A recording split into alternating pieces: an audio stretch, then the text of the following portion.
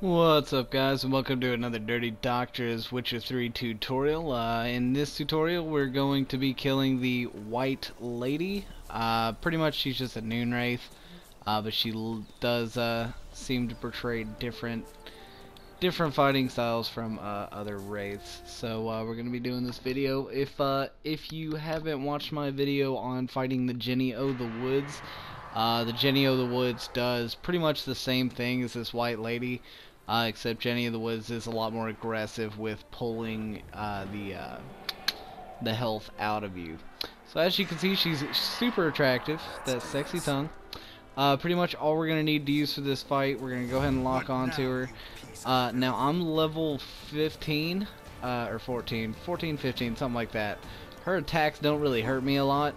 If they do hurt you, all you need to use is Quinn, put it up, and as you can see, if she goes to attack you, it's not going to hurt you. Your shield is going to absorb the damage. You still don't want to let her go through you though, because if you do let her go through you, she's going to blind you for a second. What you want to do is you want to set down your Jurgen sign, so it's going to slow her down. Basically, the way to think about this, okay, the Jurgen sign doesn't actually make the enemy weaker. What the Jurgen sign does is it slows the enemy down. So what you can think of, and what you're going to do right here when she splits into the smoke, you're going to try to kill these wraiths as fast as you possibly can because she's gaining health. See, she just gained all her health back up.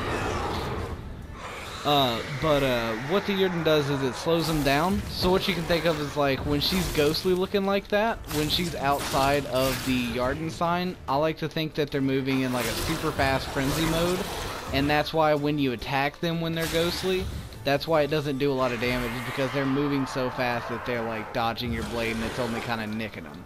You want to get them inside the Jurgen sign so that it slows them down so that they take the full brunt of your damage. And as you can see here, pretty much all you gotta do is, you know, try to keep her inside the circle, hit her a couple times, you know. It's really relatively simple as far as killing these kinds of wraiths and stuff go. If you want to watch the Jenny of the Woods video that's on my channel, the Jenny of the Woods is a lot more aggressive with the health gain, and I kind of explain why you know she's a little bit more aggressive and whatnot. But anytime she goes to respawn to like convene back into herself, just set your Jurgen down right on top of her. And this is pretty much the fight. You just back up and you just slash while she comes into the thing. You see how, like, if you only hit her twice, then normally she won't retaliate. She normally won't get in a hit on you. But you can hit her about 3 times most of the time. Alright, so we're gonna go ahead and check our loot here. See what we got. Ooh, looks like we got a new weapon and a new trophy. So let's check these out and see what they do. I'm gonna say the trophy probably grants 5% bonus XP. And it does. Yep. Okay, so let's check the sword out. The sword is not as good as mine. Speaking of my sword, check out this awesome handle that I've got on this thing.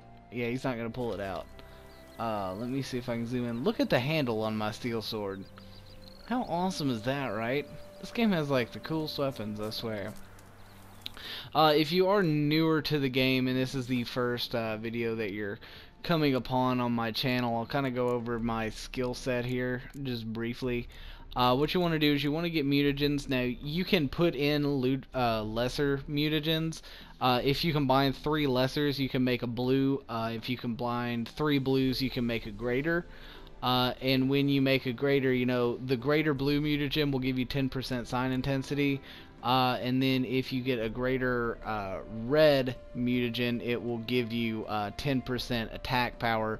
You want to link these with as many of the same color skills as possible, because if you'll see here, this gives me 10% sign intensity, and then it also gives 10% sign intensity for each blue skill linked to this mutagen. So you'll see underneath it says sign intensity plus 40%, and this one is giving me plus 5% attacks power, and then 5% for each one of these, giving me 20% attack power.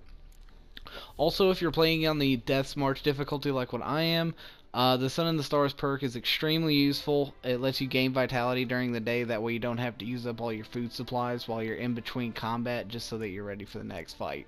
And as far as using your science go, having Delusion is extremely helpful in conversations. Pretty much I just use it to get what I want instead of having to, try to kind of argue around a topic to be able to get to a certain point, or have to go run a quest for somebody to get to that point. I can just, tell them, hey, cut the shit, let's do it. And then as far as your Quinn shield goes, you want to have exploding shield and active shield. These are super important when you're playing on the Death March difficulty. This is going to keep you alive. Just trust me on that.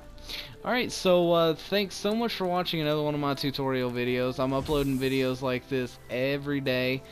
So if you like the content, if you want to see more, just go ahead and hit that subscribe button. It really helps us out a lot. And thanks so much for watching. You guys all have a great day.